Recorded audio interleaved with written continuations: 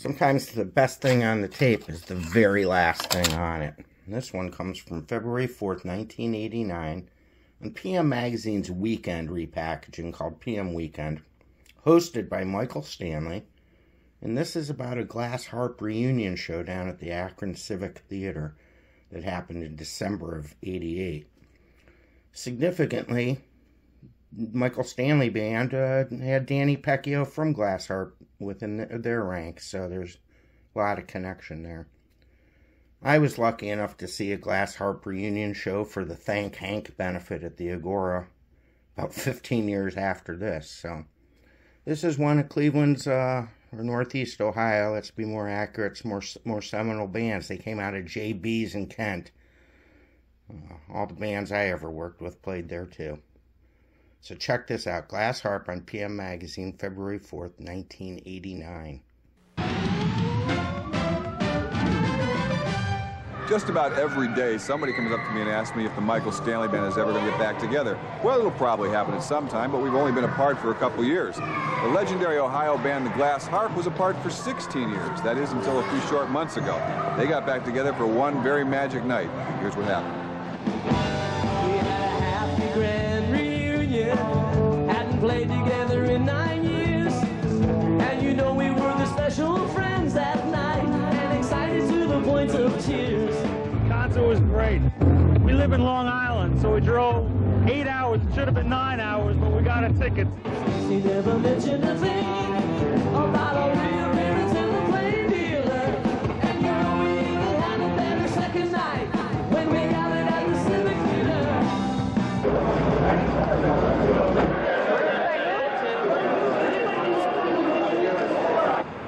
One name that you haven't seen up on a marquee in quite a long time is this one, Glass Harp.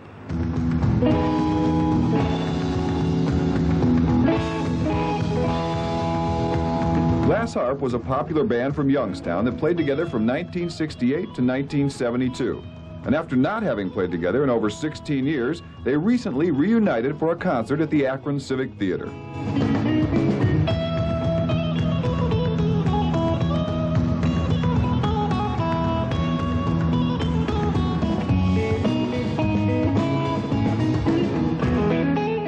It was like the old days, it really was, and it was just a good feeling between everyone. It's all happened new these 16 years.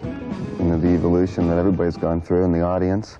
You know, we didn't know that anybody's going to hold on to this for 16 years even. I mean, you always think, well, that'd be nice, and you hear from your friends, and people say, oh, wish that Glass Harp was together again, and I remember Can You See Me and all this.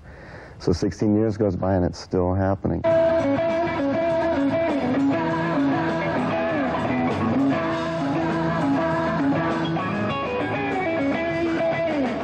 It was really controlled panic. We had only 2 days of rehearsal, probably about 5 hours.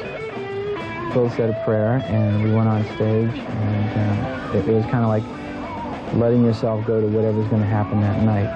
You know, no one got nervous or excited or upset or anything. In 1968, Phil Keaggy recruited friends Daniel Pecchio and John Safara to form Glass Harp. The Glass Harp started as a name about 1968, October of '68.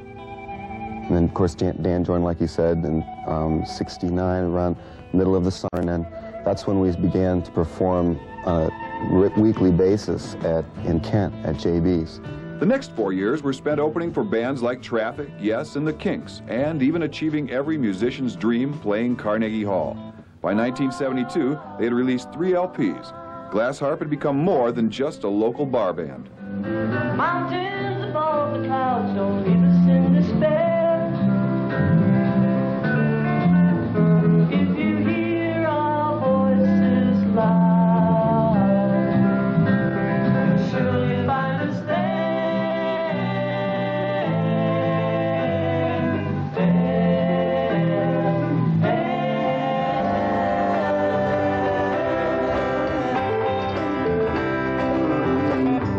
The path takes us up above to help us find our way. You can see that we're in love. Despite their success, in 1972, the band decided new roads had to be traveled. Phil Keaggy was gaining a national reputation as one of rock's greatest guitarists. Yet having become a Christian, he felt the need to spread the gospel of Jesus Christ through music in his bold yet humble manner.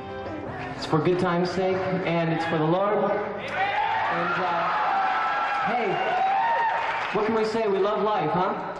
I think music has a powerful way of getting to the heart and softening the heart, making the heart receptive to the love of God. And if that happens, I'm happy. If it makes them jubilant and joyful, and if it makes them have hope, that's what we've all been happy about in our music. Oh, the answer, you don't need to be alone anymore. The answer is Jesus, believe me, he'll open the door. I remember when I first met Phil, I was like about 14 years old. It was 2 years before we started Glass Harp. Phil was recording and multi-tracking at home and, you know, writing songs, and I was just totally amazed. The first person I ever met at that age that was that good. He was already showing his guitar technique, and he was a natural. I used to sit in the corner, and he'd be dubbing his tracks, and I was happy to sit there and listen until he'd say, "Hey, John, you want to do the rhythm guitar track on this song?" And I'd light up, "Whoa, yeah," you know, show me my chords, and that's how I learned how to play guitar. Phil was a big influence.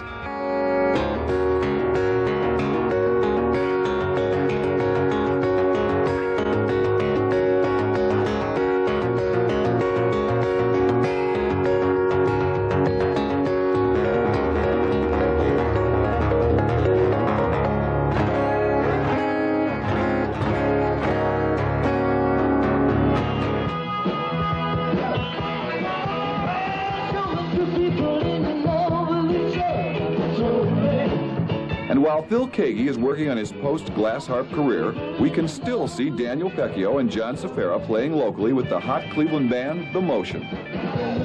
Have this energy and this creative spark in The Motion. It really reminds me of the Glass Harp, and there is a give and take also in The Motion, like there was in the Glass Harp, where each of the member has the position that they filled.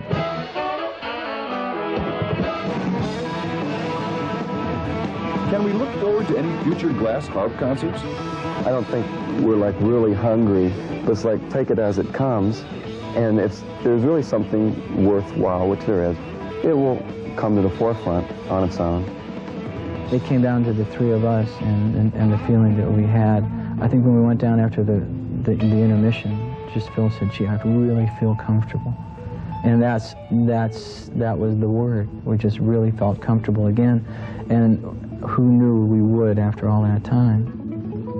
Whether or not Phil, John, and Daniel decide to play together again, their fans would like to thank them for the great music they've given us both as Glass Harp and in their individual careers.